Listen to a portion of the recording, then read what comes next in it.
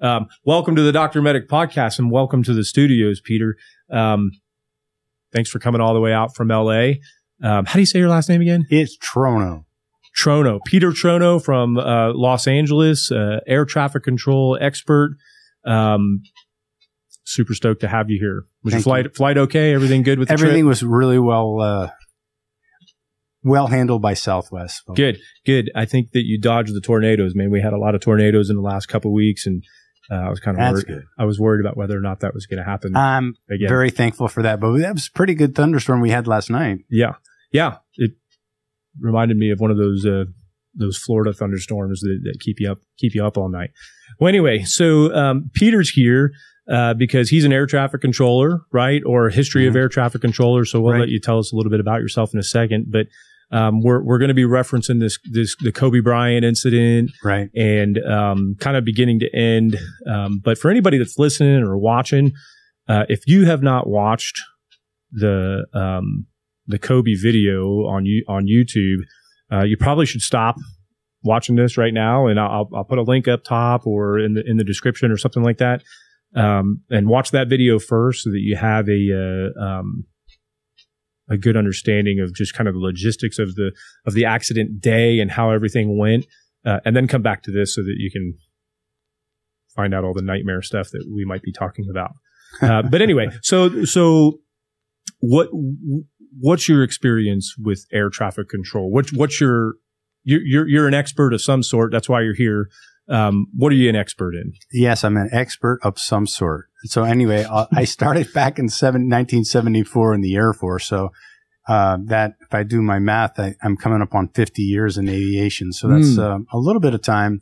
Of course, my FAA career started in 1983, and in 83 was right after the strike, of course, the air traffic controller strike. So it wasn't soon thereafter we organized a union in 86, and I became involved in that and got a safety position, became a safety rep for LA Center. I believe I was the first safety rep for LA Center. And so I've been safety minded, outcome driven for a number of years. After that, I became the Western Pacific Region safety rep, did that for a number of years. And then in 2001 became an air safety investigator and did that for about 11 years, just shy of 11 years, working with the NTSB on accident investigation. And I've got over a dozen accidents and incidences. The incidences are great because there's no fatalities in those, of course.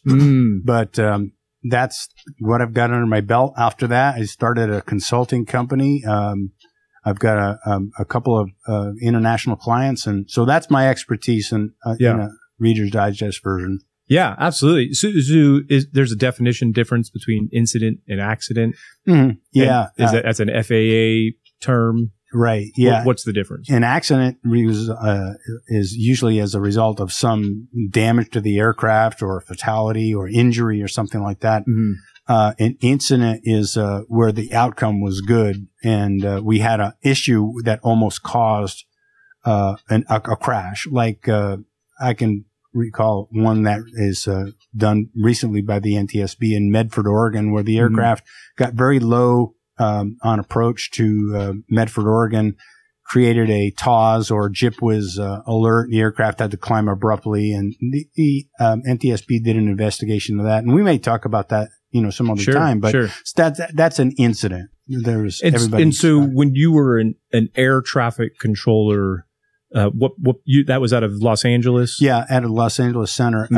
In the military, I was a tower controller, and I worked the remote GCA, which is a ground controlled approach, which was kind of cool. It gave me some really good concepts about what radar is and basic surveillance. And this is going to be what we're going to be talking about. That was a really good foundation for understanding surveillance systems. And then I went into what they call main base GCA. So I was kind of not quite an approach controller, but because I didn't have that title. But then I went into the FAA. They hired me, and of course I could have gone to any tower and probably checked out a little bit quicker because I had that experience. But of course, the FAA being what they are, they said, no, you're going to go to a center. And I found that to be a completely different experience. And so what's the definition of a center? There's lots of centers across the United States. There sure are. And the best way to describe what a center does is to flip a wedding cake upside down. So a tower is the small piece. They control roughly about 3 miles around their, it varies. Like the tower at the airport? At the airport, right? They control the surface and airports landing and departing that airport and some other things as well. But that's their main operation. That's what they are involved with. And the second layer would be the terminal approach control facilities. That would be the radar facility that goes over the top of the tower.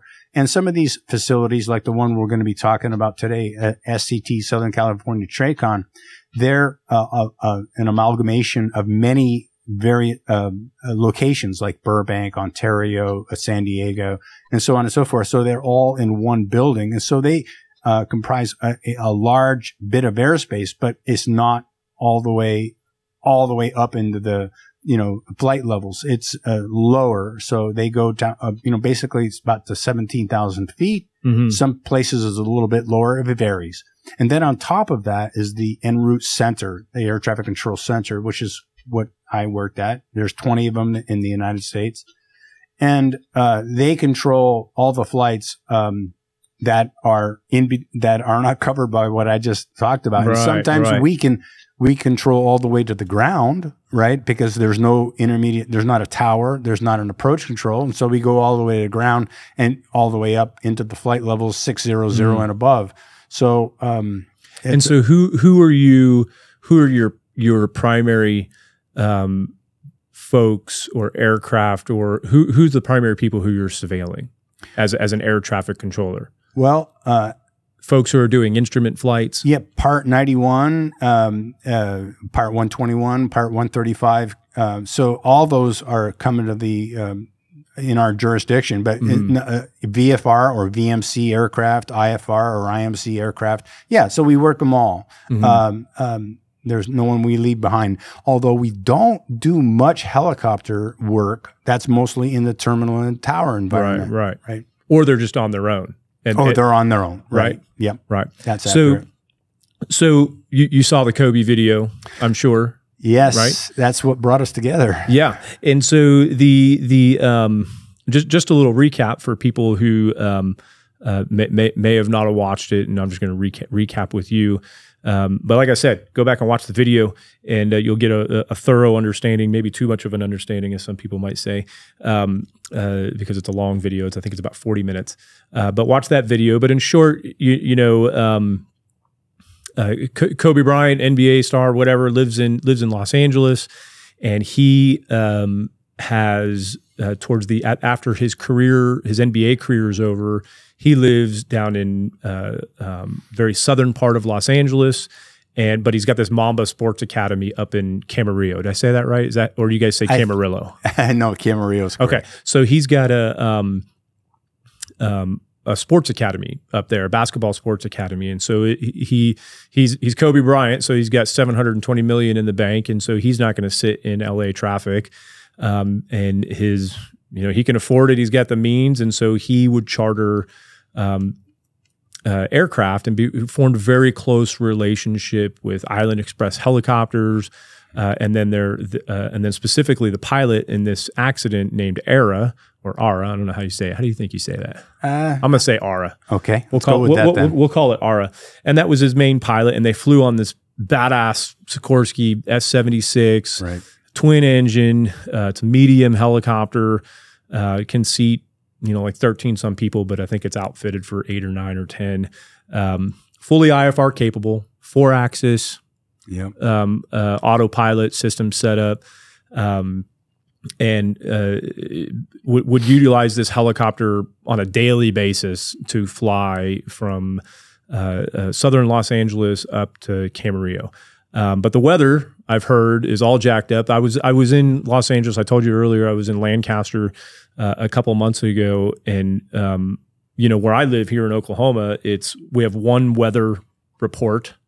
It comes on the TV, and it kind of covers the whole western part of the state. So it's kind of weird because we're not as populated, obviously. and our geography is a little bit different. But I learned 3 or 4 months ago when I was in Lancaster that when they do the weather, there's like 4 reports. Yeah. There's the Valley, there's LA, there's what's the other ones? There's at least 3 or 4 of them. Well, I'll just make a comment that Lancaster is very much different than the other ones, right? Okay. So, yeah. So you guys are more desert. You're on the other side of the mountain. So anyway, so the point is the weather's all crazy there. And so on this day they had some weather coming in. They fly north, which we're going to go over here in a little bit, but they fly north, and instead of flying over the Santa Monica Mountains or out over the water and back over, flying back to the east, they have to fly over Glendale and through Burbank airspace, around Van Nuys, and then follow the Ventura Freeway through the mountains, which sounds super fun to do something like that, especially in an S-76, to stay below the mountains.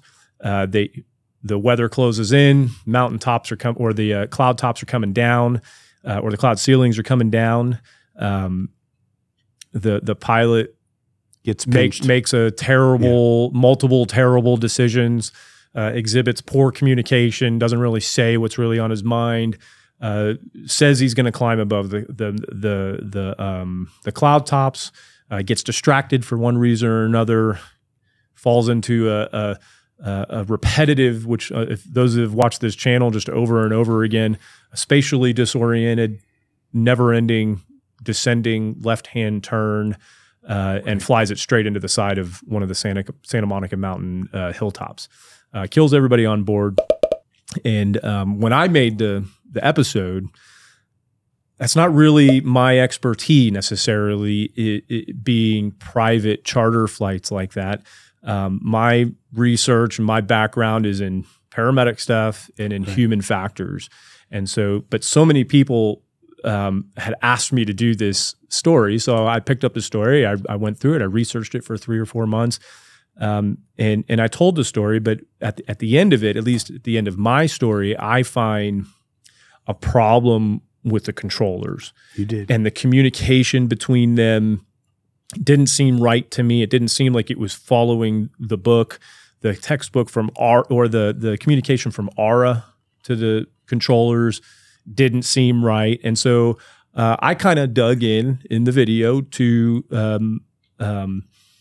into the controllers and I hit them pretty hard and said, you know, they didn't follow their checklist. They blew off ARA. And I think that played a role. And that's kind of where I ended, right? And then so sometime after that, you and I hooked up, and you educated me heavily on some stuff that I was missing, and that's why you're here. So what am I missing? Right. Yeah. So, didn't you also make a comment that the second controller or the last controller to talk to ARA was a little bit brusque? Right. So there was 2 controllers. So right after they come after they get handed off from Van Nuys terminal, or tower, ARA starts talking to SoCal, or SET or TRACON, kind of all means the same thing, right? Sure does. And the first controller he was talking to, he had a conversation with him, told him who he was, and whatever. And then for one reason or another, that guy either had to clock out or go on break. I'm not sure what it was. It doesn't really say. But a new controller had to come in, which happens, right? It happens 50 times a day. Sure. Takes over his terminal, takes over his seat. Doesn't really realize that Kobe's helicopter is even there. It's not, because these guys at SoCal, their primary thing seems to be approach and departure with Van Nuys and Burbank. Is that right, or do they do a lot more than that? I can't speak specifically about those controllers, what their jobs are, really, because I'm not an SCT controller. But I know what the regulations say about how they should have been handling the accident aircraft, and that's what we're here to talk about. Sure. My comments to you when we first got together was, first of all, I may have something else that I'd like to contribute to that video, and I thought it was very well done. So if you haven't seen the video, I do encourage your listeners to go and look at that. But there was a couple things where you got on the controllers, and I thought unrightfully so, because of the fact that the first SET controller had terminated radar on 72 Echo X-ray, and therefore there would have not been a transfer to the new controller about that aircraft, because so the need for the checklist wouldn't have been there. Yeah, whether the checklist it was non sequitur to the accident, right? The checklist should have been used. There's no question procedure wise that should have been used, but that was not germane to anything that happened to that aircraft. Okay, but there was something that is germane that I don't know how it's gotten missed, but I'm and what I talked to you about. So if you want to get into that? Oh, now? Absolutely. Yeah. Now's the time. So the issue for me is it's just an unresolved issue, and there's left a lot of unanswered questions.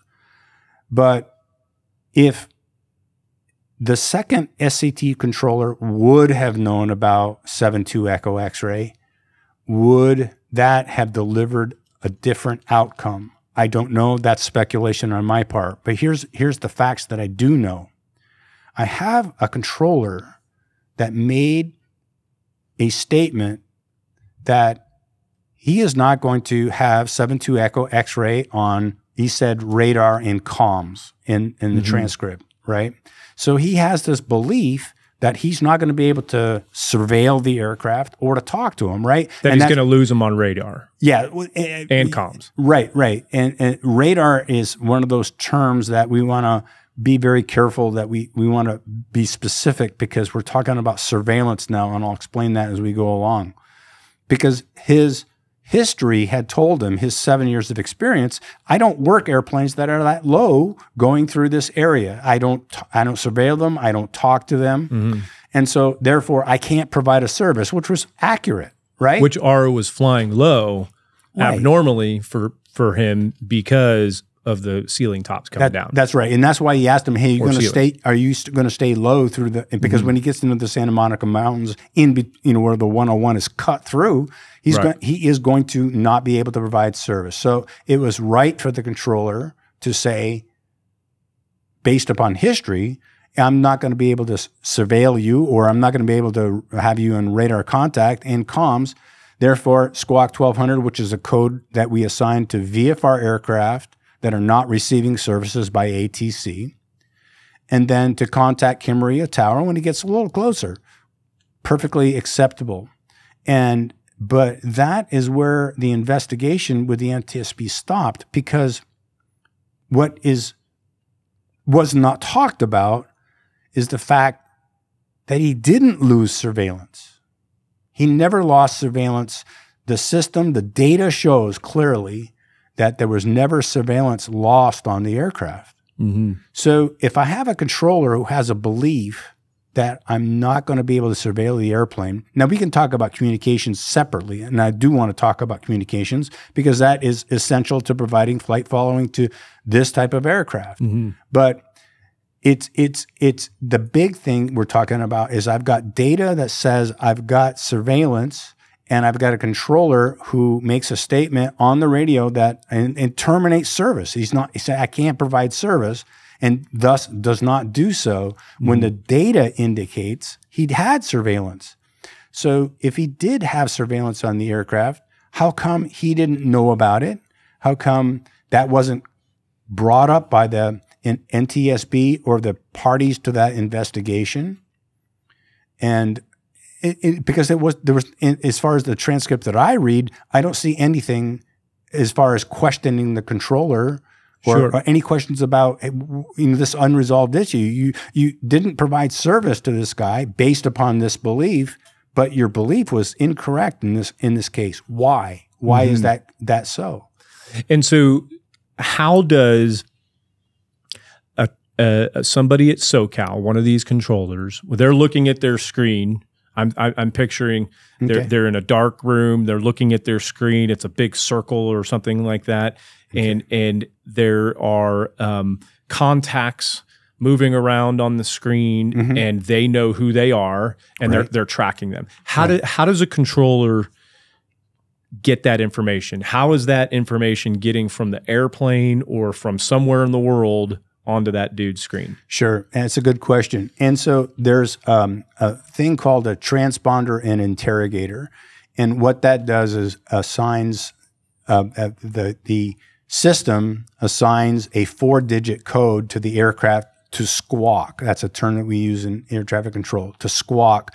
And so the interrogator looks for the transponder aboard the aircraft and then therefore provides surveillance. And so it's one of the 2 ways that we're able to provide what they call cooperative surveillance. Now, that's important because we're going to talk about uncooperative at some point. Uncooperative or non-cooperative is a correct term, surveillance, which is primary radar. Primary radar is direct reflectivity. That's not what was producing that target. But to answer your question, once we observe that code, then we can start a data tag. A data tag is going to be the aircraft's call sign, any flight plan information about destination airport, route of flight, that would go into the system. Right. Therefore, well, let's go back. Let's go back to radar first. So historically, radar's been around for 100 years, right? And this is it's on ships, it's at airports, it's on some aircraft have their own radar. Sure. What is it for the general public out there? How does a radar contact show up on a controller screen if it's being used by radar? Okay. It's going to show up differently depending on what system that you're talking about. Because if we're talking about a center system, the air traffic control center is going to show up differently than on a star system. Now, I'm not a stars controller, but so I can't speak to how it shows up on his display, right? Well, what I mean is you have something out in the wild or at an airport that is spinning around. That's right. And it's doing what? What is that thing doing that's spinning around? Well, it's doing 2 things. So it may take a while to talk about. So let's talk about radar. Well, the 30-second version. Okay. Radar is radio detection and ranging. It works off of direct reflectivity. So really what we're talking about is a very simple principle. RF energy out, it hits something, it reflects off of something, and that RF energy is reflected back to an antenna where we can determine its position and distance from the radar site. Right. So when we have so basic radar, and again, basic terms. Sure. We have a dish of some sort that is spinning, or it could be looking like something else, but it's spinning. It's sending out a radio signal. It hits something. It comes back, and there's some way of interpreting that and generating a digital signal up on a screen that says there's something. That's right. Now, still using radar and building a transponder in, how does an air traffic controller know who that dot is? Okay. Using a squawk code. Okay. Well, so we're using a squawk code. Now we're talking about secondary or beacon radar. So we're talking about 2 different things. Okay. So let's go back to radar, which is, by the way, historically, when radar first came out, because you said, 100 years is not quite that long, but it's right there, right? But when radar first came out, it was not called primary radar. Why? Because secondary radar wasn't in existence.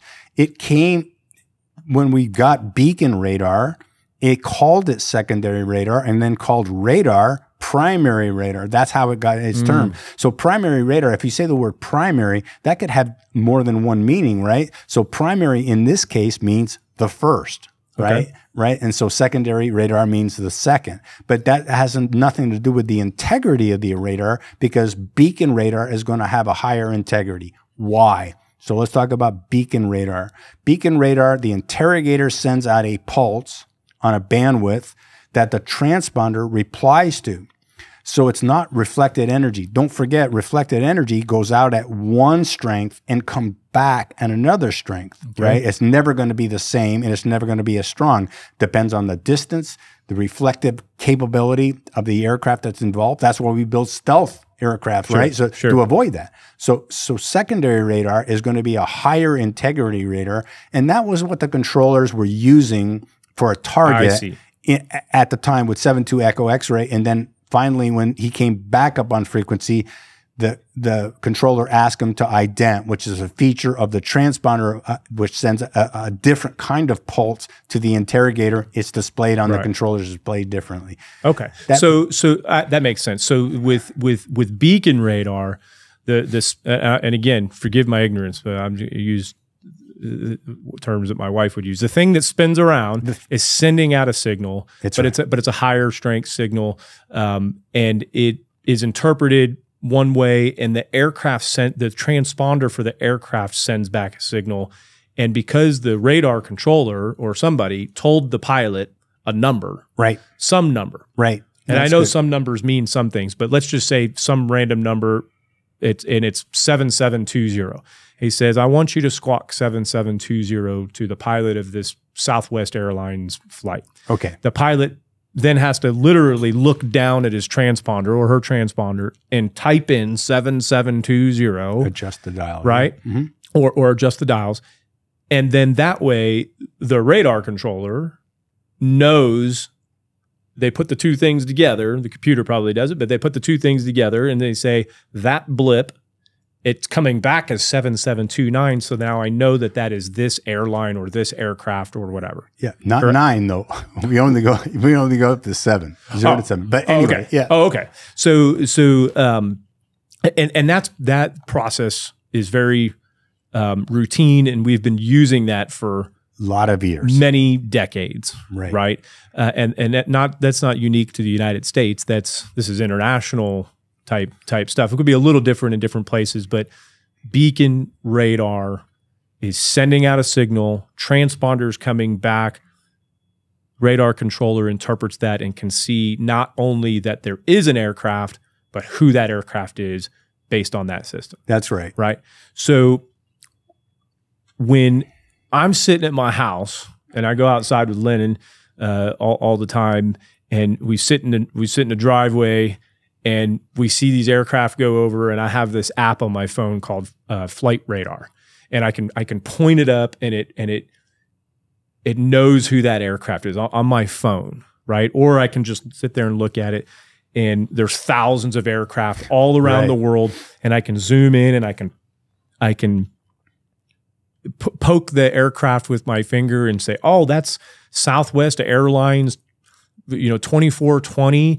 And here's their speed and their altitude and their heading. I mean, it doesn't give me much, but it's giving me ground speed, I think, is what it's giving me. It's not giving me their actual speed, but it gives you a couple things, right? And you can sit there and watch where they started and where they're planning to go. And anybody can do this. Is that using beacon radar, or is that using something else? It's using something else. And how does that work? How can I see that if there's not radar shooting at all those aircraft? What's the technology that's there? It's called ADSB. ADSB. And so that's the same website that we're going to look at in a minute, that we're going to track some stuff, but that's actually the name of the technology. What does that stand for? Automatic Dependent Surveillance Broadcast. Okay. So if you're explaining how that works to Lennon back there, who's in high school, how would you do it? How would you explain what ADSB is? Well, it's most commonly referred to as the satellite-based surveillance system, but that is not entirely true. Yeah. But that is a component of it. Lennon, you can pull up the ADSB exchange site. Okay, and so as an example, before you get into the nitty gritty of it, this is ADSB Exchange, which is it's just a different website that's kind of like Flight Radar, and you can. I see a lot of stuff on here, and so Lennon, click on the pink one. just click on one. Just click on that. So when we click on this plane, now zoom in on that track. So zoom back out so we can see the whole track. So this plane's coming out of Denver, like all planes do. And what do we got over there? We've got a tail number. We've got its squawk code is 2000. It's a United Airlines 777-200.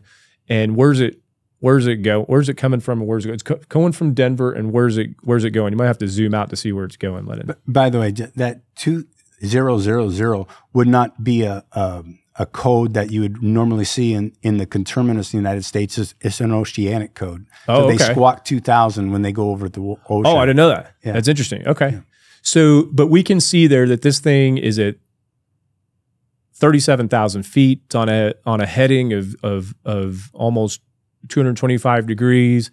It's flying at 460 knots ground speed. I mean, that's a lot of info. Yeah. And all this stuff that's on here, I can see this pretty much all around the world. But all the stuff that we're looking at, that's not radar. That's not radar. How does that stuff get up there on the screen? That's what I want to know. All right.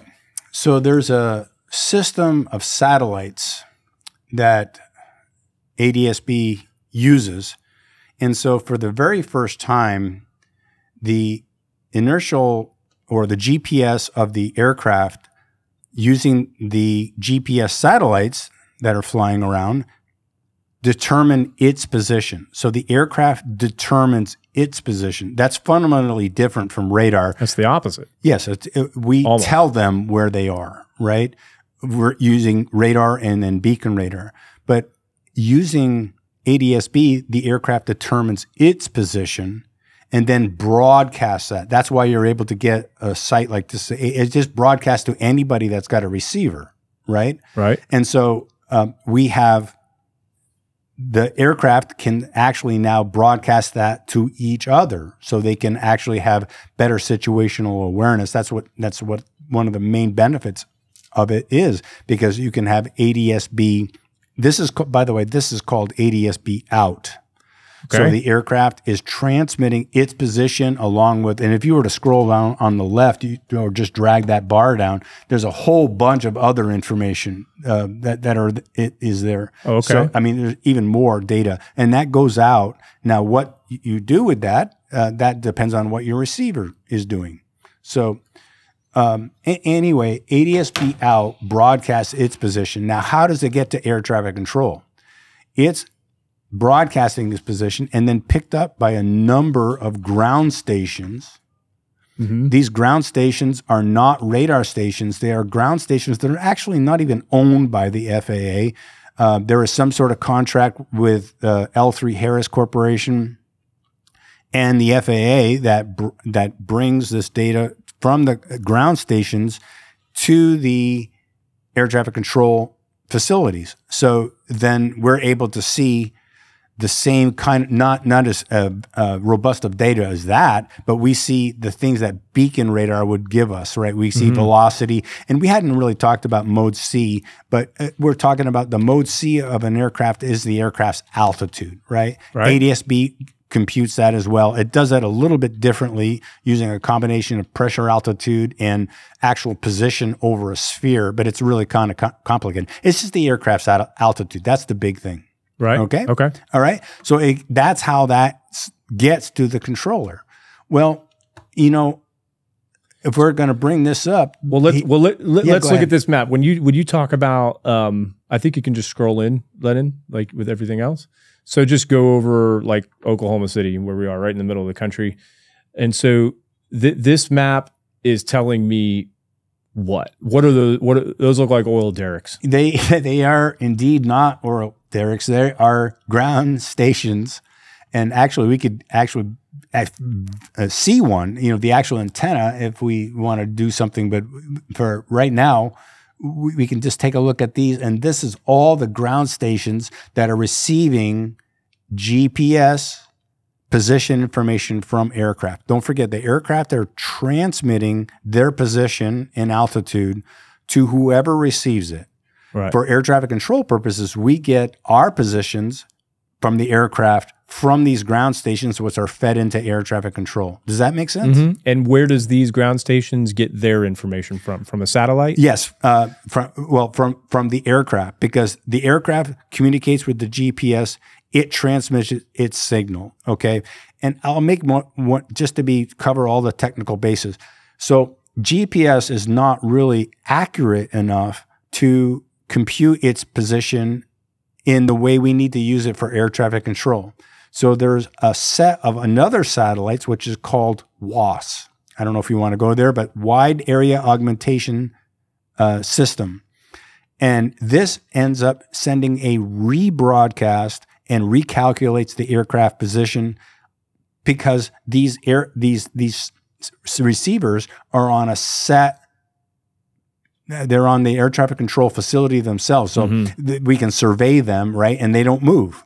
Sure. So therefore, we can transmit the airplane transmits more accurate information. So that's a brief scenario about. So Lennon, flip back and forth between the two screens real quick, like between this one and the ATSB. Just flip back and forth.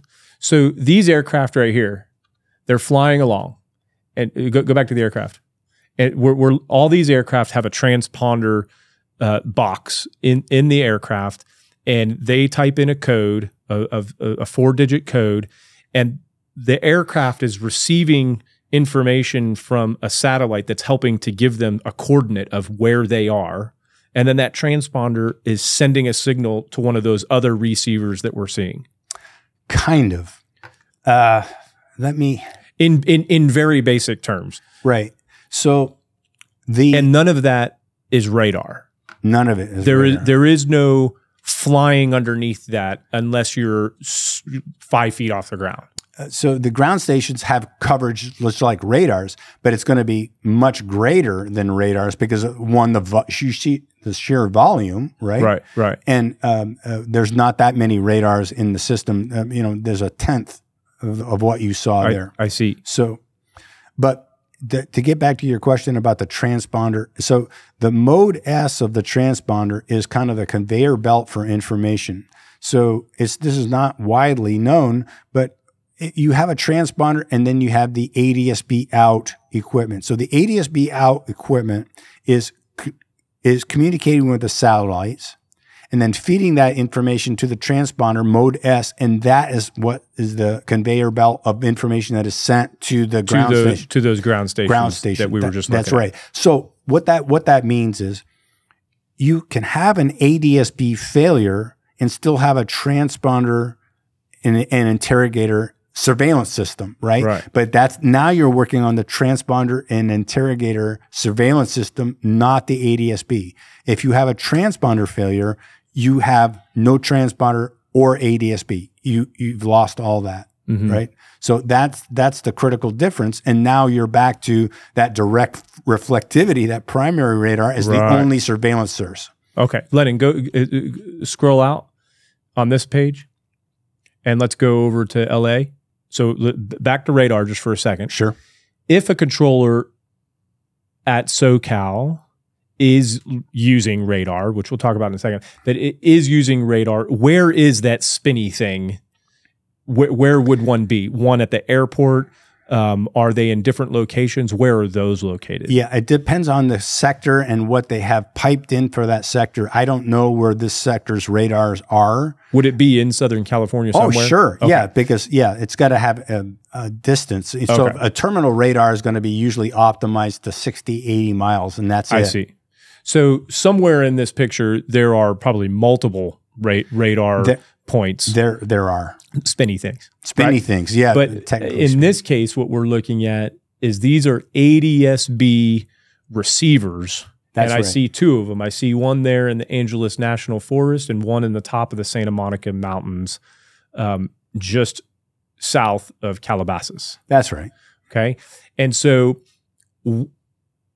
just to make sure we're on the same page, again, like I'm a kindergartner.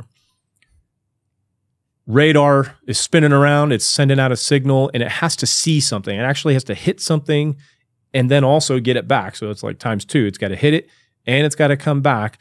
And then it's got to be able to interpret that that's a contact, right? And not a bird or a stealth aircraft. Or, we have ways of filtering that out, but yes. And then this is what most of us have, when I watch movies and all that, this is what we're used to seeing. It a blip on the radar. A blip on the radar. And so that's historically what we've always had. What you're telling me about from Flight Radar and ATSB Exchange website is a technology called ATSB, which instead of something having to hit the aircraft and send it out, the aircraft is figuring out where it is on its own and just sending the signal out to these stations.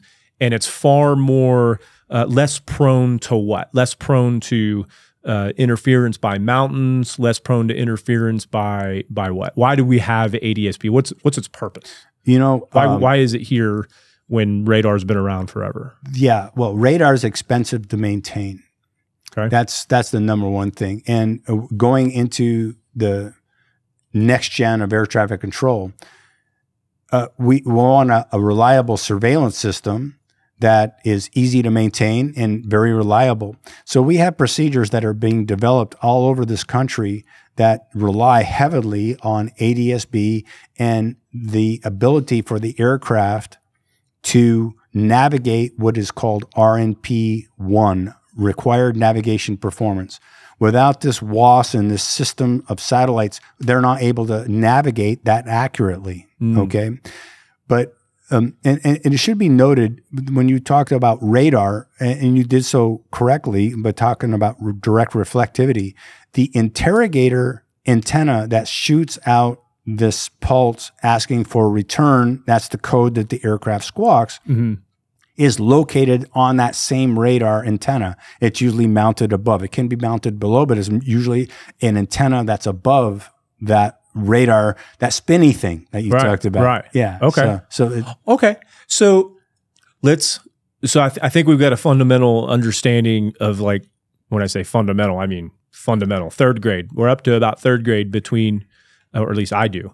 I know that you do, of the difference. So what I want to do is I want to look at the video, and I want to pull up ADSB Exchange, and we're gonna look at the flight, and then you can tell me what it is kind of that we're looking at. Sure. Okay? Can I make a comment? Yeah, go ahead. So ADSB is not new technology. It's been around for a long, long time. And as a matter of fact, if you fly to Europe or South America, the ADSB is going to be the primary surveillance source for those controllers.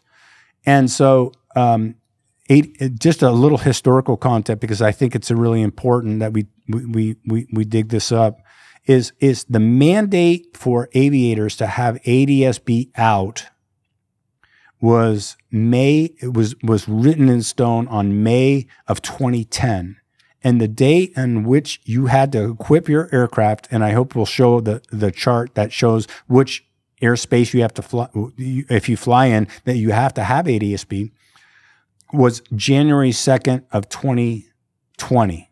So the FAA gave the aviators and airlines, and whoever's flying, 10 years to equip their aircraft for this mandate to go into effect on January 2nd, 2020.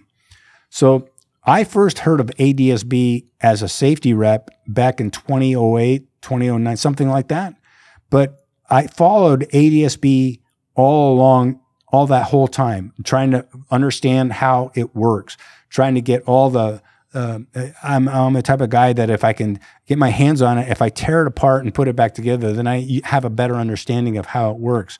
So I was been following ADSB for a very, very long time. And when it came close to the implementation date, there were many questions that I had, and we'll talk about that later. But I just wanted to give that historical content to your viewers, because ADSB is not something that just popped out of nowhere, and we've got it now here in 2020. So ADSB has been around for a long time, and so much so the federal government does a study on everything before they put something into place.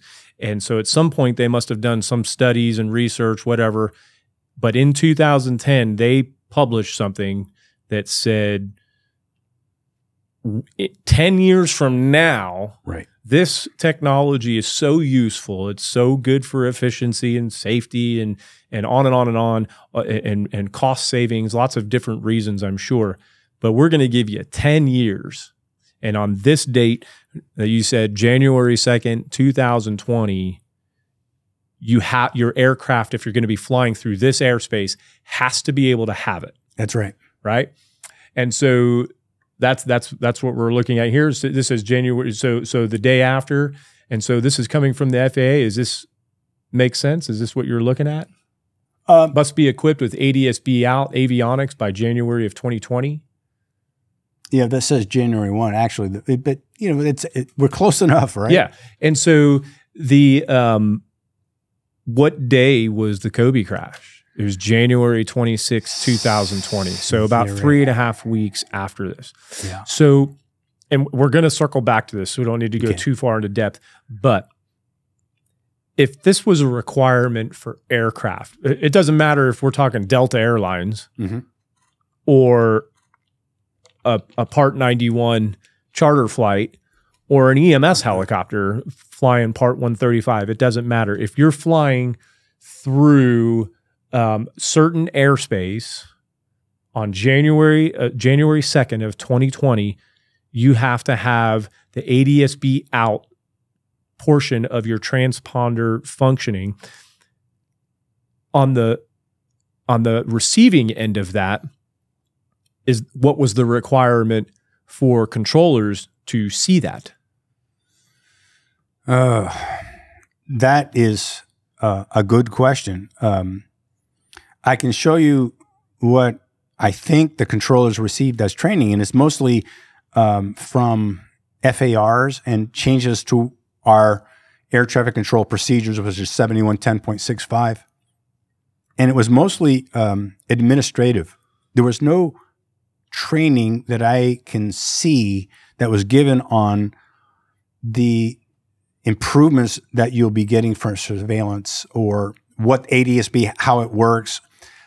Certainly, if we're going to look at a graph that shows the airspace, we'll know that the United States is the only country that has 2 ADSB systems, and I can explain why that is. And we'll talk about what November 72 Echo X-ray had, at least what I think he had in his aircraft as one of the systems, right? But the point is that there wasn't any like heads up or training or knowledge that, hey, we're going to have probably a pretty big improvement to your surveillance controllers for these aircraft that are broadcasting.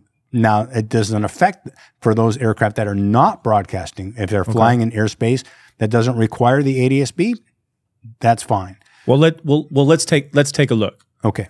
Okay. So we've got this memo up here. Names are redacted. This is 2 weeks before the deadline you're talking about of January 2nd, 5 weeks before the Kobe crash. In general terms, what is this memo saying? This is from the FAA, and it's to all areas of TMU and OMIC. What does that mean? Yeah. Who's getting this memo? So all the controllers, including traffic management unit and the OMICs are operational managers. Okay. So, and basically all this is administrative stuff, things that are going to change. It doesn't change how I interact with the display. It talks about things that I have to say that are going to be a little bit different. It incorporates the new surveillance system, and it doesn't do so completely, as I can show you. The new surveillance system, meaning ADSB. But it talks about things that you have to say if you observe a failure, and so on and so forth. But it doesn't talk about, hey, be looking for your new improved surveillance system. Right. It just talks about we've got this thing and be ready for it on January 2nd. So I want to read what it says right here. It says that this memo is to inform operational personnel, blah, blah, blah, and some other stuff, and the purpose of this memo is to outline changes to the aforementioned national orders for ADSB that will become effective on January 2nd, 2020. So this memo is just one of probably a million pieces of documentation that is showing that the FAA is recognizing, and they're trying to send a message out to people of how to get prepared for this new technology, or not new technology, but for this technology that is going to be required, that's been around for 10 years or more, on January 2nd. So this is not a secret or anything like this. They're trying to prep people. Hey, this is coming on January 2nd as a requirement. Here's some stuff that's going to pop up. If some problems that might happen, here's how to be prepared for it. That's what this is? Yes. I'll take note that a verbal briefing by the OS required. So even though the date is December 16th, for this facility anyway, it came out sometime after that. So it's not the time is not even not even accurate. But again, it just talks about more housekeeping or administrative, secretarial, administrative work. It doesn't talk about substantively how it's going to change you the way you do air traffic control. If you scroll down, I can show you, because it talks about like ATC surveillance source. And if you scroll down even a little bit further, it says primary radar unavailable, radar services available on transponder or ADSB. So the change that occurred, the big change, is they simply added ADSB equipped aircraft only. Is that any big deal? Is that of any consequence? No, it's not. They just added ADSB as a surveillance source. So, it's in what I've got to say. And so, again, that's really not any big deal.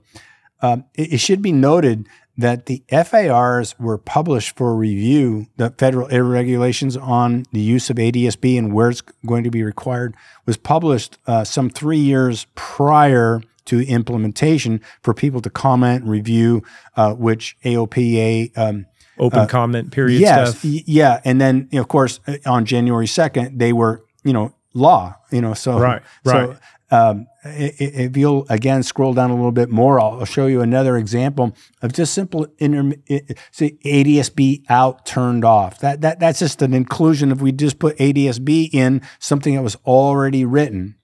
So across the country, all the SoCal controllers, along with all of the other controllers, were they aware that ADSB was going to be required in these particular airspaces come January 2nd?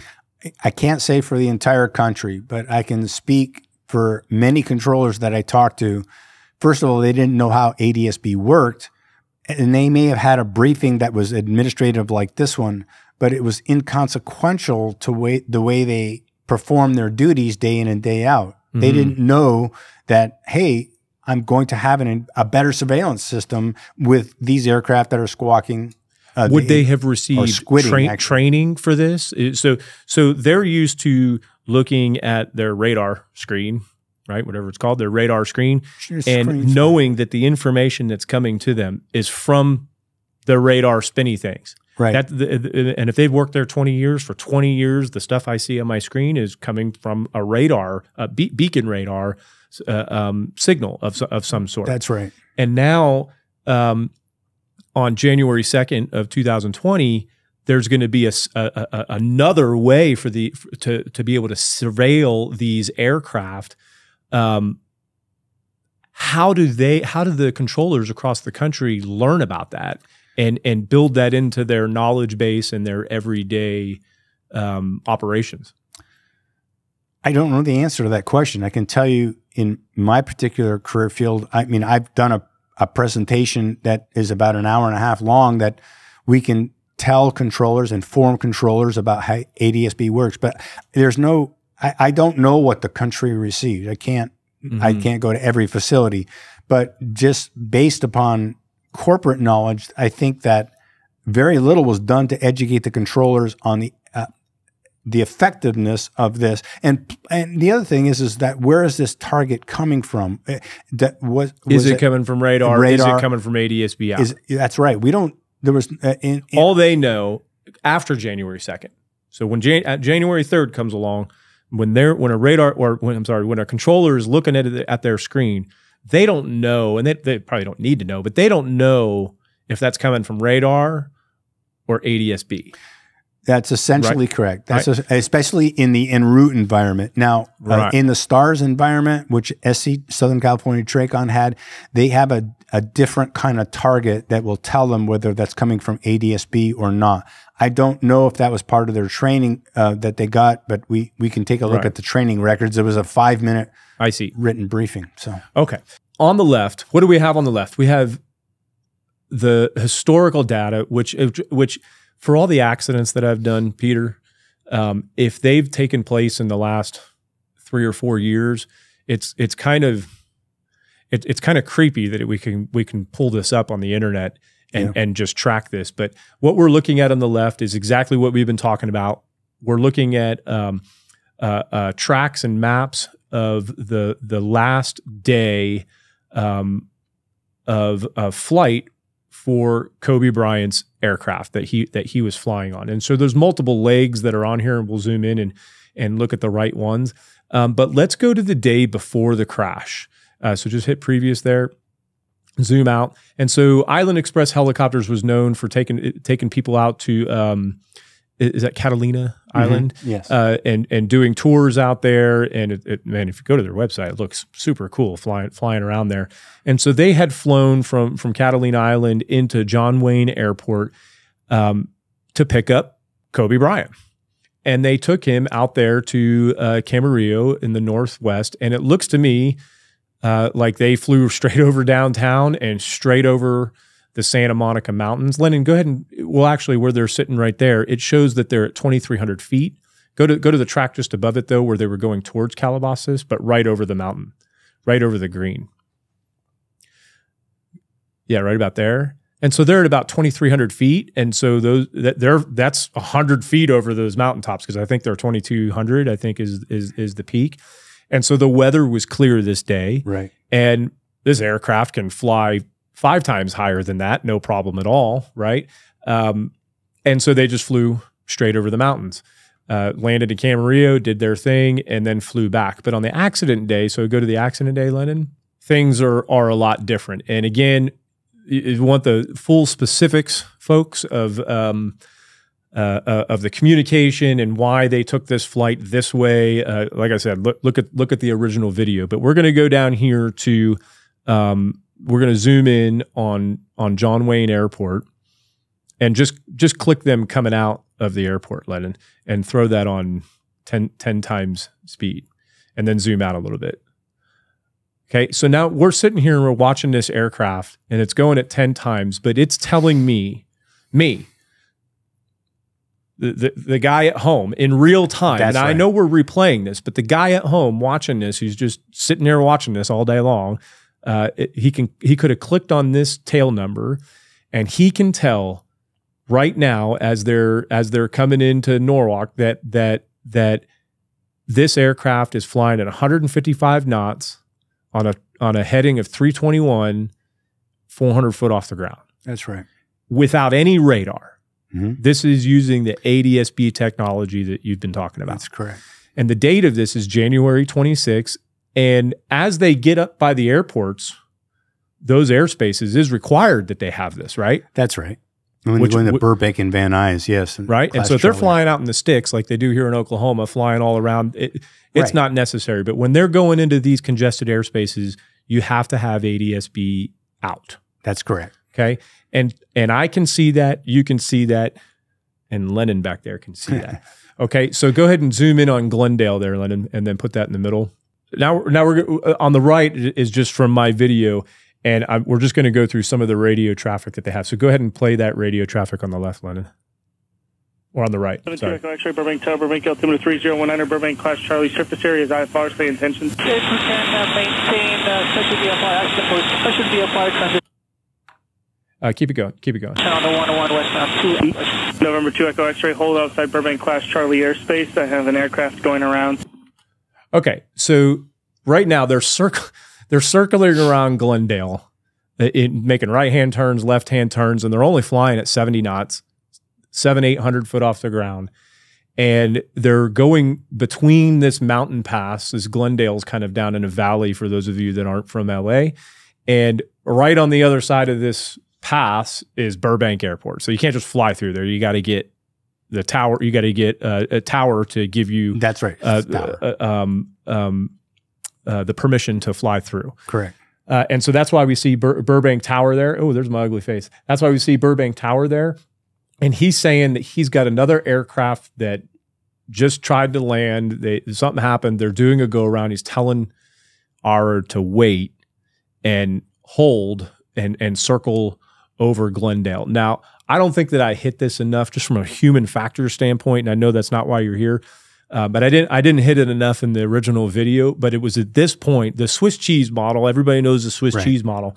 They've already gone through 17 holes at this point.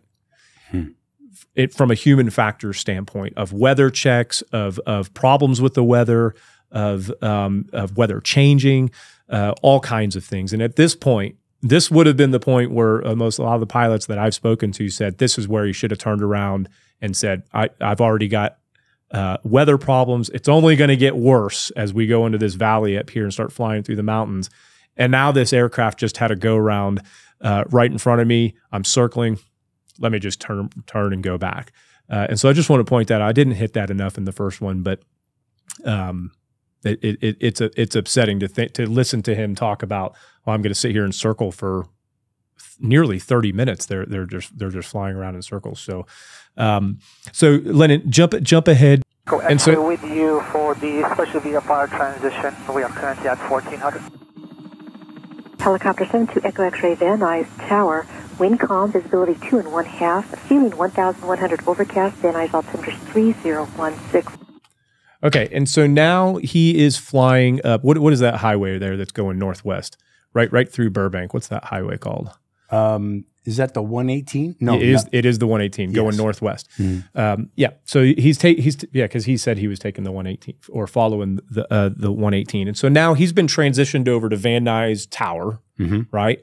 And we're still not at SoCal, and no matter who you are, if you're flying, this is very important. I believe to this story, no matter who you are, you have to call that tower if you're flying through here. Oh, yes. It's not optional. No. Right? And so even though this is a VFR flight, there's no instrument flight plan filed or anything like that, he still has to contact them to get permission to fly through their airspace. That's correct. Yes. And so he is now saying that he has a special VFR clearance. What does that mean? Well, it's special VFR is less than standard VFR weather minimums, right? I don't know if we need to go into every detail of it, but most of that's in the original video. I think someone hammered me because I accidentally said modified VFR instead of marginal VFR somewhere. So but the point is that you normally don't take off in that and do it on purpose. But if things start to get a little worse, you can get some extra clearance just kind of to get you to where you're going if you've dropped just a tad below minimums, that kind of thing. It's very popular with helicopter flying because they can fly special VFR because they're slower and they can... Right, and they're more maneuverable. They can stop and turn around a lot easier. That's right. Okay, go. And so what they're doing right now is Van Nuys has told them, I want you to fly north around the airport instead of flying right over us. Fly north around us. And so go ahead and play this next one. Clear Van Nuys Delta. Did you want to talk to SoCal? Affirmative. 2 questions. Okay, pause it. Now, play that again, dude. I have to play it again. That same exact one, Lennon. From the start? Yep, just that one that you just played. Again, my world of human factors. And so when I read this, when I hear this, to me, this is one of the top 2 or 3 heartbreaking moments of this entire flight. And you correct me if I'm wrong, but this is just my interpretation of it. You just said you have to talk to the towers. That's not an option. Helicopter, EMS, police, I don't care who you are. If you're flying through that airport airspace, you have to talk to the tower that's there. But what she's saying is she's clearing him for a pathway to fly to Camarillo. And his next tower's 25 minutes away. Yeah, right. And he's not going to talk to them for another 20 or 25 minutes till he gets through Calabasas and on the other side of that valley. But she says, do you want to talk to SoCal? SoCal is not a tower. No. Those are controllers. That is air traffic control, right? Well, so are the tower controllers. Well, yeah, but I mean, they are surveillance controllers. Surveillance controllers. And for a VFR flight flying at 1,100 feet off the ground, there is zero requirement for ARA to talk to SoCal. That's correct. Correct? And in my experience on an EMS helicopter, and this is Part 91 stuff, but medical helicopters do Part 91 when we don't have a patient on board. I didn't get that. Could you try again? My Siri's always jumping in. And so the only reason that I can think of that he answers in the affirmative on this is he wants some assistance. He wants somebody to confirm the things that he's thinking about how things are looking up there, maybe weather problems, maybe just some flight following, and giving him some guidance of some sort. He's not very clear on it, Ara, and that's his fault. But I do think that from this point moving forward, it is imperative for anybody who's investigating this to take into account that that Ara wanted to talk to SoCal, even though he didn't have to. And I think it's because he was anticipating needing their assistance. That's just my opinion. So that I digress. So Lennon, go ahead and play that one more time, and then we'll skip to the next one. Clear Van Nuys Delta. Did you want to talk to SoCal? Affirmative. 2 questions. Good. Then let's go ahead and skip to the next one. And so at this point, so Van Nuys has now transferred them to SoCal. They're flying, just about to fly over Woodland Hills into Calabasas, and about to start following the Ventura Freeway west. And here's where R makes his first contact with SoCal. Go ahead, Lennon.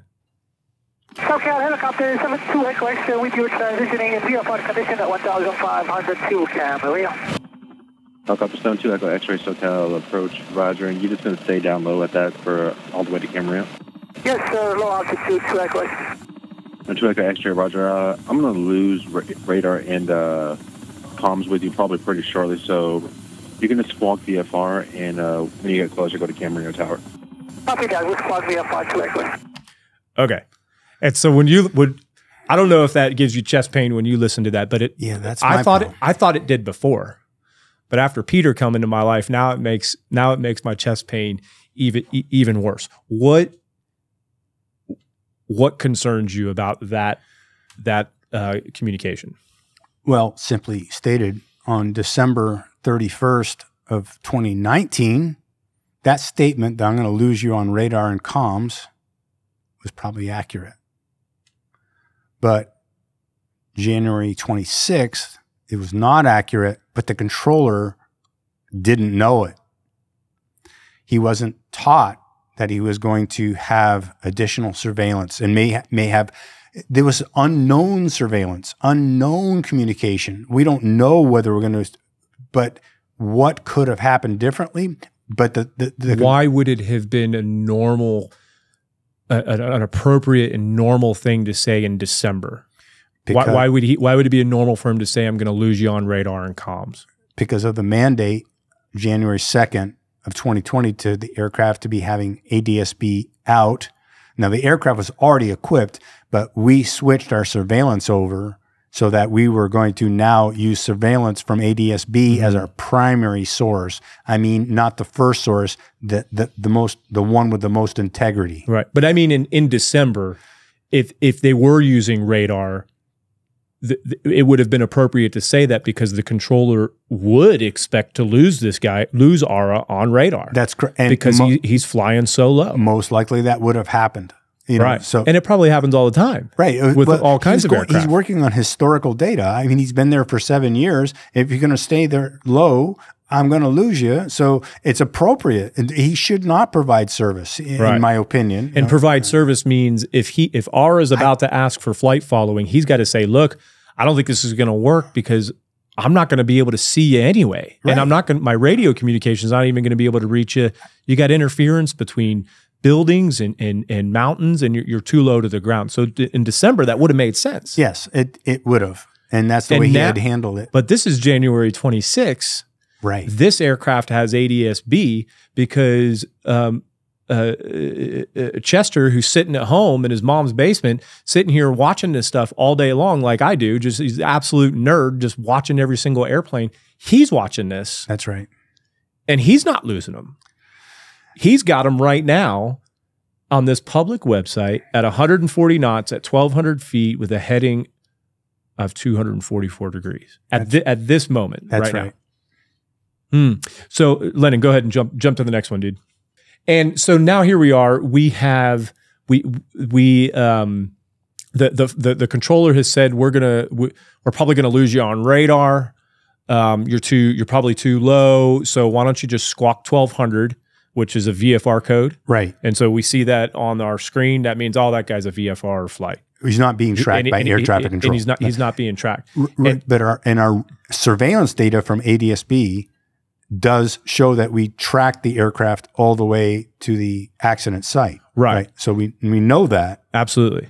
And so at this point right now, he's on the Ventura Freeway, and ARA has just spoken to that controller about 45 seconds ago, who said that he was going to lose him in a little bit.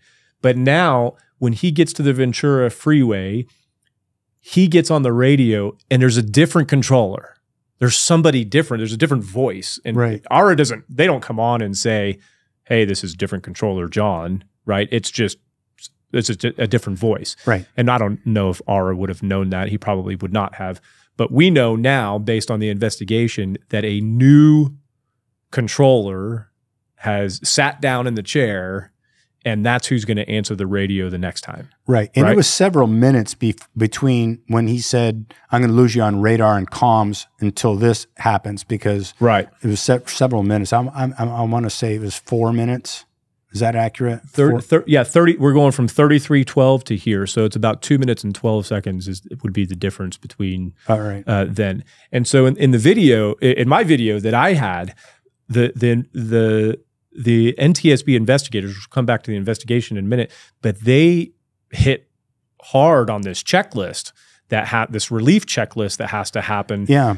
Not only for replacing one controller for another, but also if you are terminating flight following. Now, you've kind of, and a couple of people that have shared the same sentiment as you, they didn't really accept the flight following in the first place. So there's really no need to necessarily terminate it because it never happened in the first place, which is true. But I still believe that ARA felt he was getting the flight following. Yeah. Even though I believe you that the controllers didn't have the responsibility, because they never said, okay, copy that, we're giving you a flight following. This is a very unusual check-in for an aircraft not receiving services by ATC to check in by saying, hey, we're going to go ahead and start our climb. So either he thought he was still, thought he was getting services, but he should have realized he's not. Or I've thought about this, and this is a supposition on my part. He wants to make the people in back think that he's got things under control, and we're going to just talk to SCT. Because we're going to climb to go above the layers, right? So we've got an inadvertent encounter with IMC conditions, right? About to happen, probably. He knows that it's coming. It's imminent, and so I don't know why he should check in. Normally, he would say SoCal November 72 Echo X-ray with you, like flight following, and maybe hit the ident or whatever. But he says, we're going to go ahead and start our climb. And that's what confused the controller at SCT, right? Absolutely. And so that's what I jumped on was ARA comes back over and he says, we're going to climb. And he says that we're going to stay with you. And so in my mind, no matter how many times I've replayed this and talked about it, this whole time ARA has been thinking that that somebody's watching him. And he's wrong because his communication was terrible. He didn't. Typically, if you're going to contact those controllers in these helicopters, you're going to declare some type of emergency, and none of that ever happened. At this point, there's a lot of people online left some really good comments and talked about because I didn't really talk about it enough. Because the autopilot part of the aircraft is not really my expertise, but this is a 4-axis autopilot. That's right. And it's literally 1 or 2 buttons to get him going straight. And it's in his spec to do that. Right. Right. That's his escape maneuver. Right. So he's in his SOPs for for Island Express is to slow down to a certain speed, which he's buzzing away.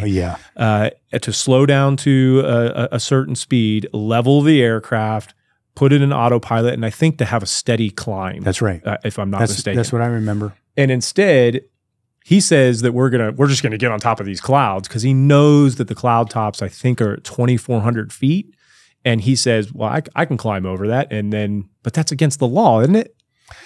Unless he's cutting through a hole or something like that? Yeah, that's what the controller said he thought he was doing. But, given the weather conditions, that would have been far-fetched.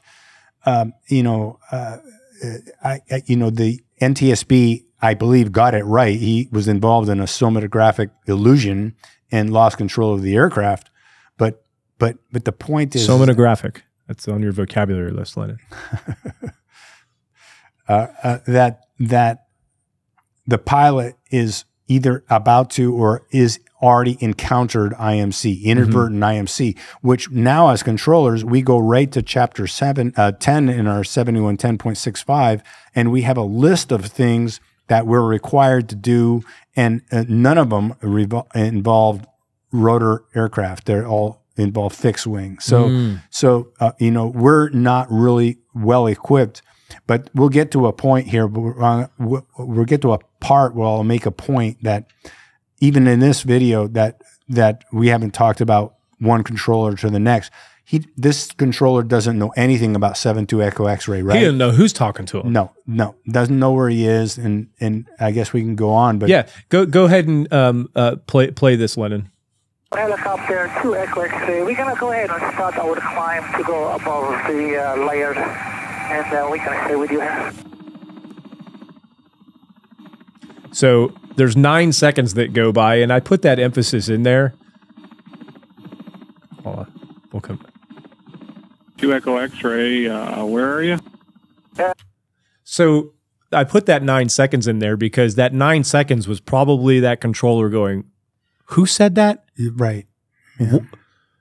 And he's looking on his screen for a 1200 who's in that area, and what? Yeah. Where are you? Actually, he's not even looking for a 1200. He's looking for a tag because the guy, Ara, sounds like he's like, you know, that he's already got services. Right? And so we're going to climb and we're going to stay with you. And he's like, I don't have a tag. I don't have. He's looking all over his scope. And so that's. And so he says, and I always thought this was bad too. You are more than southwest of Van Nuys. You are in the valley over Calabasas now. You're not just southwest of Van Nuys. But that's what he says. And then go ahead and. It's close enough for us though. Right. Go ahead and play that, Lennon. Just west of Van Nuys to Echo. Okay, so at this point, and I left it out of the video, I think, because it just didn't work originally. But Ara is climbing, and he is in this beautiful left-hand turn, and we can start to see on the left side of the screen there in the ATSB exchange where he's starting this left-hand turn of which he would normally do to follow the Ventura Freeway to get to Camarillo. But it was at this point, just a couple seconds after this, where the controller comes back over and says, 72 Echo X-ray ident, and he says it with a real ident, like who are you? Like which makes sense. He's just trying to confirm, like, who are you? Okay. As he's starting to turn left, he's kind of got everything under control, sort of. He's probably very, very nervous, and he's a slight left-hand turn, and he's climbing to 4,000 feet. And at this point, the radar controller says 72 Echo X-ray ident, and this is what Ara has to do. Go ahead and play that. Controller then asks the pilot to ident. This means the pilot actually... And so he has to turn around and look left, which you can pause it right there. On an S-76, there's a lot going on there. This isn't a Bell 206. There's a lot going on. And there has been many research out there that just says turning to your left to change a radio, in this case, to turn the dials on his transponder, can be enough to move that stick just ever so slightly, and your brain doesn't feel it because you're in what's the word? Somatographic, Lennon.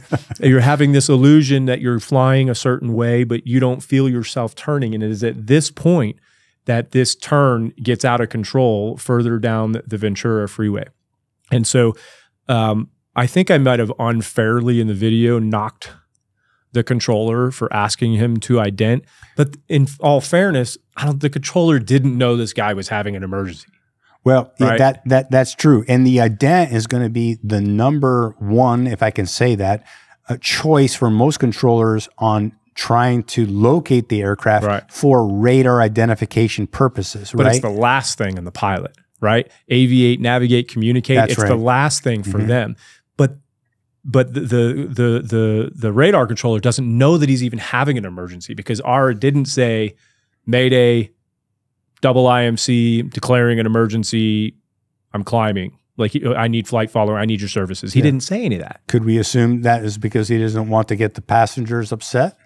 That's possible. And so I wonder, I've tried to look up and see what is the setup on their aircraft. Do they have the ability to isolate front to back? Is Kobe sitting here listening to this the whole time on his headset? Yeah. I think that's got to play a role. I don't agree with the investigators in that ARA was trying to, by taking the flight in the first place, that he felt pressure from Kobe. I don't believe in that. And even their psychologist didn't agree with it. Or one of the investigators didn't agree with it. And they argued about it during that meeting. And I played that in the original video. Okay. So ARA has just now made this left-hand turn, and it's getting out of control because he's not following his path. Right. Right. He got most likely confused himself, got distracted by turning down to ident. He's turning a little too far left, and he makes one more piece of contact with SoCal. Go ahead, Lennon. 2 Echo X-ray. Yeah, you're still on a 1200 code. Are you requesting flight following? Yes, sir. 2 Echo X-ray. Okay, so now we know that controller did not know what was going on. Did not, but not that he should have. But I want to make a comment because he asked the aircraft to ident for the purposes of radar identification. Right. In the questioning by the NTSB, someone asked in the party, "Did you intend to use position correlation as radar identification method?" That's a different method. An ident method is a beacon method. Position correlation is a primary radar identification method. Different. I don't know why that question was asked, because it was clear that the controller was using the ident as the means of identifying him. Right. So when the controller, the notion of radar identification, we got to spend a minute to talk about this. As a controller, as an air traffic controller, the minute that controller sees that ident and his eyes go to that ident, he tells the airplane, "Oh, you're still on a 1200 code." You're telling the pilot, "I see you." Now, the notion of what the controller used in the interview of saying, "I didn't issue radar contacts," that is not the point. You inform the pilot that he's radar identified, okay? Mm-hmm. And if that is not written anywhere, but if we could have a conversation about that, if that's the line of demarcation of when you're providing services and that's the time that it starts, that is arguable, because that aircraft is now identified as far as the control. He's got all he needs. He just hasn't informed the pilot. So the point is that when the aircraft says he's climbing to 4,000, do we observe that the airplane is actually descending? Right. Okay? Right. So, absolutely. So go ahead and further play the one on the left too, Lennon. 2 Echo X-ray. What do you say intentions? We're climbing to 4,000. Okay, pause that. Okay, now on the left, when he gets right over that Agura Road, pause it. Right over that U. Keep going. Okay. Peter, I think all this comes down to this picture. Mm-hmm. On the right, the controller is trying to figure out what's going on. And in a minute, you'll hear him again, after the aircraft has already crashed, say that you're too low for flight following. ARA, at this point on the right, is saying that I'm climbing to 2,000 feet. Now they're 4,000 feet. Now their altitude going through this valley was somewhere around 12, 13, 1,400 feet. And so you see, he did climb up and got to 21, 25. Almost. Almost. And I believe in the NTSB report said that he was nearly 40 feet from whatever the weather was showing as the top of the clouds. But at this point, again, me sitting in the basement, staring at the computer, he's flying at 115 knots, and he is at 2125. He says he's climbing to 4,000. The controller is under the impression that he cannot flight follow him because he's too low.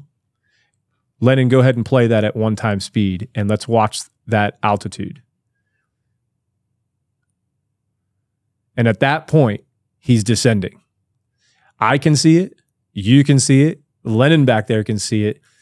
And he's continuing to descend until he makes impact with the side of that mountain at 1,500 feet.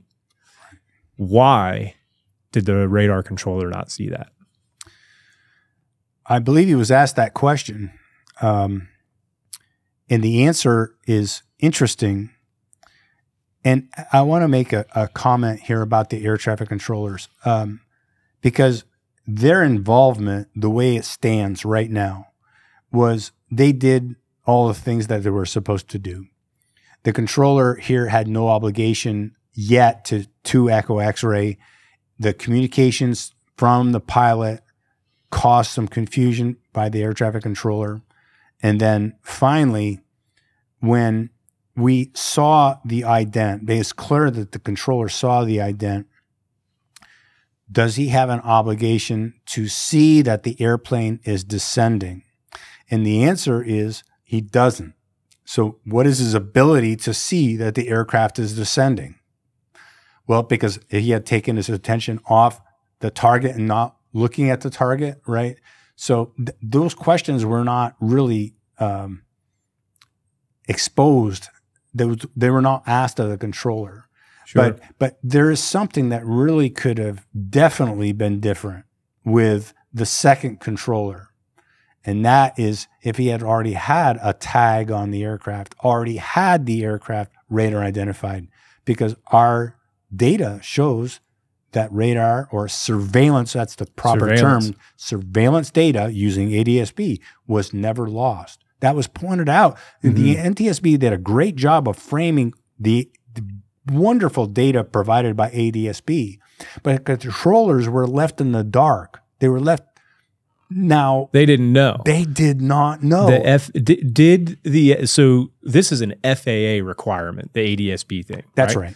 Did the FAA, do you know or do you believe that the FAA informed all of these controllers and provided the education and training about this system prior to its implementation date of January 2nd? I'm almost positive that they did not. From talking to other controllers that were working other facilities around the country, there was not one of them that they could barely spell ADSB.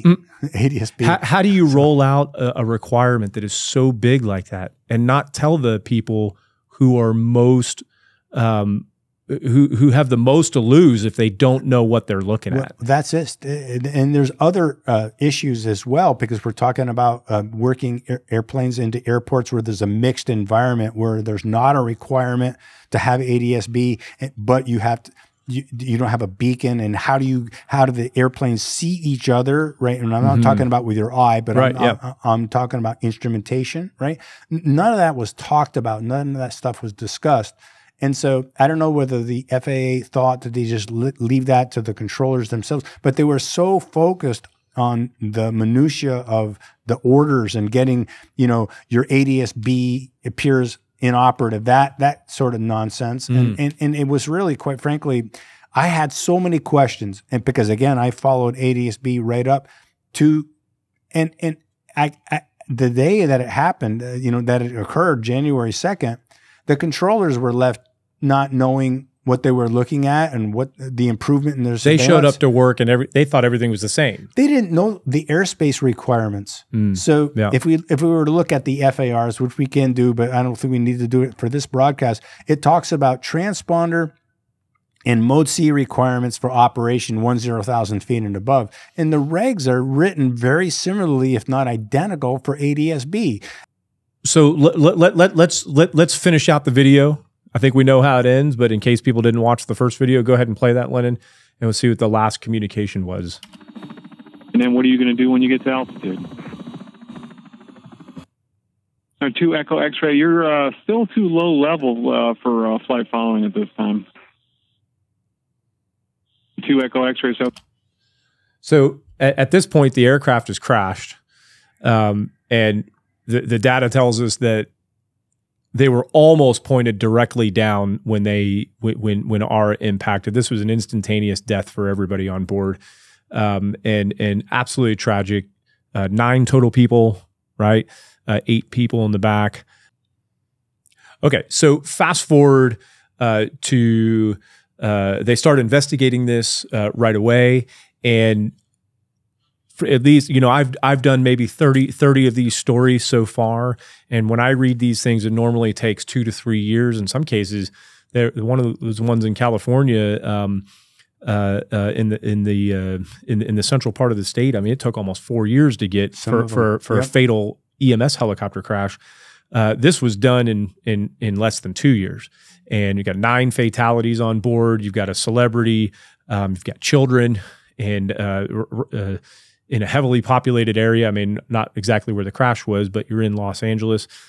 So there's a lot of stakeholders, I guess, and maybe that's why it got done so quickly. But you got to think that the NTSB would have put their, you know, I wonder if they look and go, we want our top, you know, like in Raiders of the Lost Ark, top men. We want our top men on this, or women, whoever.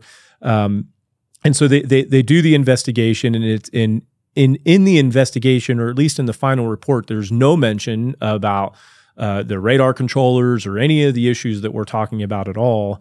But buried in the investigative attachments and addendums and stuff like that, there's transcripts, and we see the NTSB doing interviews with all of the controllers. They interviewed the Van Nuys, the Burbank, and then the SoCal controllers. They interviewed all of them.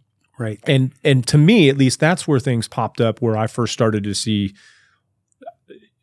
issues with what I thought with the checklist and the transitioning from one controller to the other.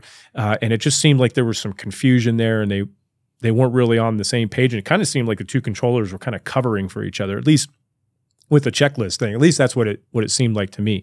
But I think I realize now that maybe the checklist was not as relevant to this situation as possible as maybe I thought, but it still seemed like it was not done according to the book. It was at Burbank and it was at Van Nuys, but it didn't seem like it was with SoCal.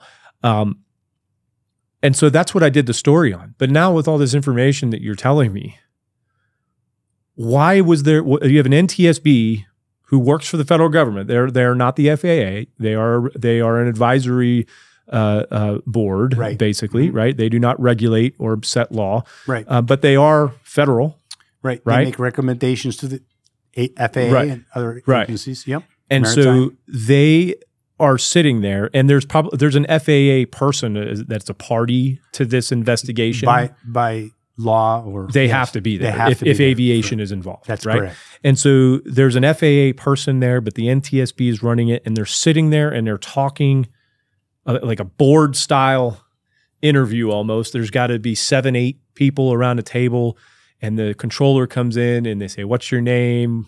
Tell us about your background," and they ask them questions. Right. Nowhere in these transcripts do they bring up ATSB. Nowhere in the news reports, in the media, in social media, I have not seen anything anywhere that talks about any of this, because I didn't realize that flight radar on my phone and that this ATSB was this completely separate technology. And I want to know if I can see this, and I can see exactly the spot over Agoura Road where ARA stopped ascending and started to descend. If I can see it in real time, And those radar controllers should have been able to see it, but due to lots of miscommunication, didn't know, weren't aware, something. Why did the NTSB not talk about that? It's a mystery. That's the unanswered question. And quite frankly, you had, when you did the first video, all the info you needed, because putting two and two together, and I'm not sure why it took me. Maybe it was the convergence of following ATSB that it became obvious to me. But you saw the aircraft all the way, okay? Right. So if you saw it, chances are the controller saw it. So why did the controller refuse or not provide the first SEC controller? The first one. Not provide service because he said, I'm going to lose you on radar. He said, because he didn't Because he's been saying it for 7 years. That's right. And so, so it's unresolved. And in all the investigations that I've ever done, we would never leave something unresolved like that. A statement not resolving to the data. They have to match. And when they don't match, there's got to be a reason for it. Right. So the NTSB, Lennon, pull up that spreadsheet. The NTSB would not reference adsbexchange.com. They've got their own stuff. And so I've got this spreadsheet here. That's right. That is an ATC factual report, which is part of the investigation. That's right. Right? Okay. So at this point, when we look at the time, where's the time over there? So it's in Zulu time, but it says 17:45:15, right? Yes. And if I go ahead and play that, and go ahead and let it play, Lennon, and we're playing in real time. Okay. It's giving me about every 2 seconds over there. That's right. It's giving me a data point. It's flying. They're flying straight down now. 1,800 feet, 1,600, 15 at wicked speed, 158, 160 knots. They make impact, and they make impact. The last on this website, this public website, is 17:45:31. Now we go back over to the spreadsheet, Lennon, and this is a part of the investigation. And we go all the way down to the bottom, Lennon. Is that 17? That's 17:45. So I might have said that wrong earlier, where that was 06. 17:45:36. The official NTSB. This was attachment 5. That's right. To the air traffic control factual report that is on the public docket on the online. There's no freedom of information request. This isn't a secret document or anything like that.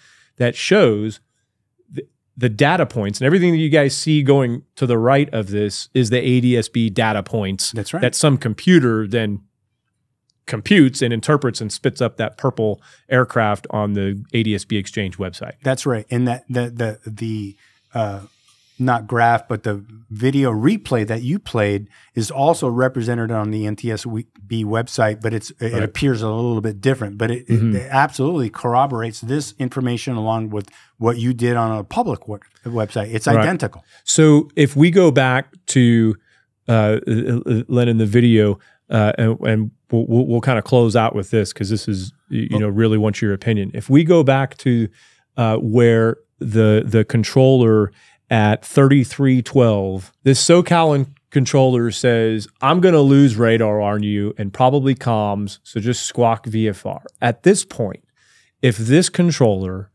had the education and the knowledge and the information from his superiors through his chain of command, which I would argue he should have, since this was a requirement on January 2nd. It's now January 26th.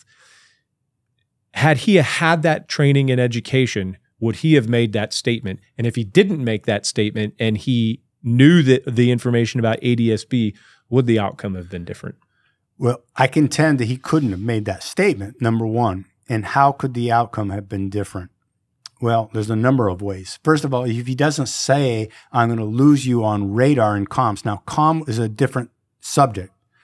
But if I know that I have new surveillance coverage by this new thing called ADSB, new to him, right? Not new to the system, but new to him, he would want to have he would have had 25 days of experience First of all, right? Right, He might have already known something, right? But this may have been his first encounter. Hey, let's see if I can track this guy. So he might have said something. Almost like, let me use this new toy. Right. Right?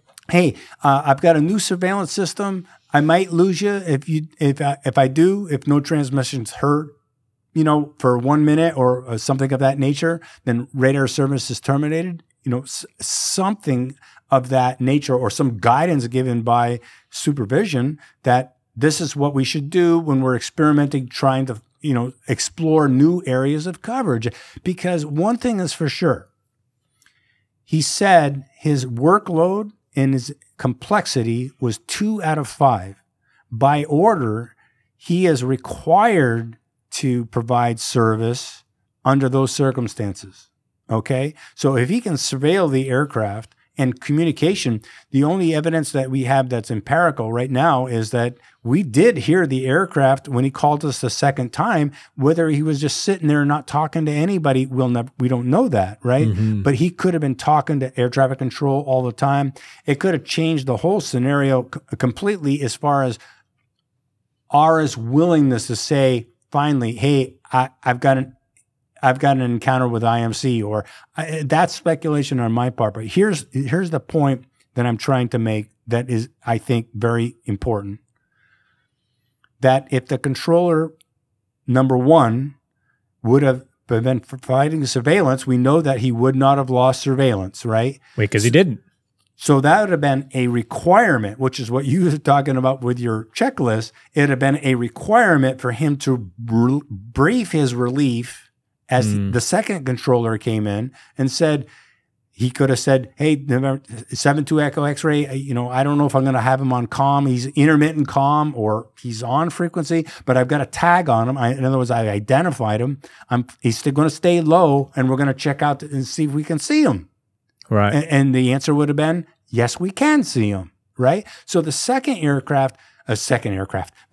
controller would not have to go through the rigmarole of asking him 30 questions and do I have to he wouldn't have to reach back and turn to the left and identify. The point that you made, which is a possibility, it's still somatographic illusion. But the point is that none of that would have been necessary had the second controller already had identification on that aircraft, been working the aircraft. And if he would have called the controller and said, hey, I'm climbing a 4,000, then he would have been obligated to tell the pilot, hey, I'm showing you descending. So that's how the outcome could have been different. Right. It's because we didn't know enough as the controllers that I have a new surveillance system that is new to the system here at SCT. I got to find out where I do not have coverage. And so he would have been following him. And at this point over here, go back over there, Agura Road, Lennon, had that previous communication not have gone that way, and he would have said, oh, well, I got ATSBs here, so I'm not going to lose this guy. No, yeah. And he could have been paying attention and watching him and following him. He would have informed his relief of what's going on, of who the guy is. And then at this point over Agura Road, and this is the last big thing I want you to confirm, as an air traffic controller, he knows that this guy is going to Camarillo. That's right. Right? Even though this is not an instrument flight, he's told him that that's where I'm going. That's correct. And he said, he has said, I'm climbing to 4,000 feet. When I can see that he's turning too far to the left and descending, what would that controller in real life say if he saw that that ARA was going too far to the left and descending? What would he have said over the radio? I'm showing you descending. And ARA would do what? Look at his instruments and go, oh, shit. Who knows? Yeah. And straighten it out, because he's not even thinking that, because he's spatially disoriented at that point, and he thinks he's flying straight when he's flying straight into the ground. Justin, let me make a comment, because I know I'm going to get pushback from some air traffic controllers, and I want to explain my answer there, because what is published in the book clearly does not give the controllers the ammunition or the things they need to prevent something like this from happening. It's called a terrain obstruction alert, which is a safety alert, one of two safety alert a controller has to issue, right? And that phraseology that's mandated is low altitude alert, check your altitude immediately. The MIA, the IFR, these are all IFR terms that the FAA gives us, not germane to a VFR flight. But I don't think that would have helped ARA at all, because he knows he's low, for crying out loud. Right. He doesn't. Yeah, I get it. I'm low. He's probably got things beeping at him already that he's ignoring. Well, yeah, right? He didn't have JIPWIS, so that was another issue, that ground proximity warning system. But But the issue is that these phraseologies would not have helped, and this is the mandated phraseology. But if a pilot tells me he's climbing and I see that he's descending, I would just simply say, and I'll make it my opinion. And I think I'll have some people agree with me, I hope. Hey, I'm showing you descending. Right. You sure you're climbing?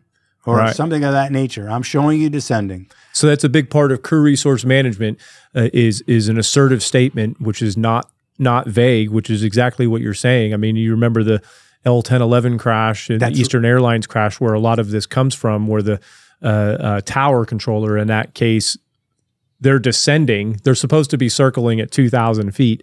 They're descending, and the controller, instead of saying, you're descending, says, hey, how you guys doing out there? You guys doing all right? And just leaves it at that, as opposed to what you're saying. I'm showing you're descending.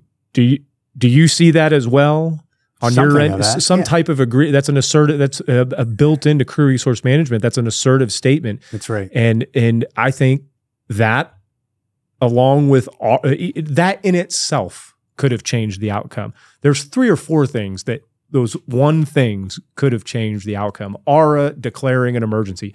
ARA turning around back at Glendale. Yeah.